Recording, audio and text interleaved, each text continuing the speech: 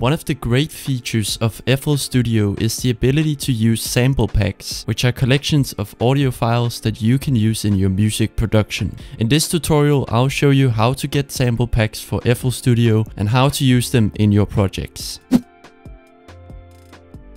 The first thing you'll need to do is to choose a sample pack that you want to use. There are many websites that offer sample packs, some you have to pay for, while others are free to download. There are also a few services like Splice, which is subscription based, where you can also find samples. I personally like using a website called Cymatics. They have a ton of different sample packs that are completely free to download.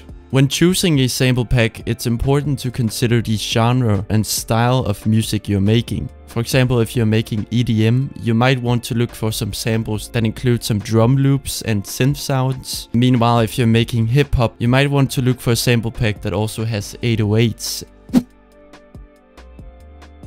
Once you've chosen a sample pack, you'll have to download it to your computer. Most sample packs are available in a zip format, which means you'll need to unzip the file to access the samples. To unzip the file, you can right-click the file and click Extract. I recommend making a new folder where you can place all of your sample packs into to keep them organized. Once you have the samples unzipped and available on your computer, it's time to import them into FL Studio. To do this, right-click and copy the sample pack you have downloaded. Now open up FL Studio and go into your browser and open the Packs tab. In here, right-click one of the packs already in the folder and click on Windows Shell menu, then hit Open. If you go one folder up, this will take you to the packs folder, and here you can simply paste your new sample packs into, and it will now appear in your packs folder inside FL Studio.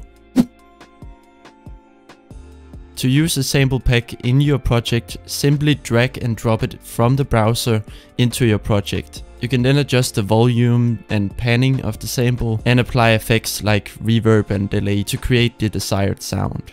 I hope you enjoyed this video and found it helpful. If you did, I would love it if you hit the like button and let me know in the comments what style of music you're making. With that said, have a great day and I'll see you in the next one.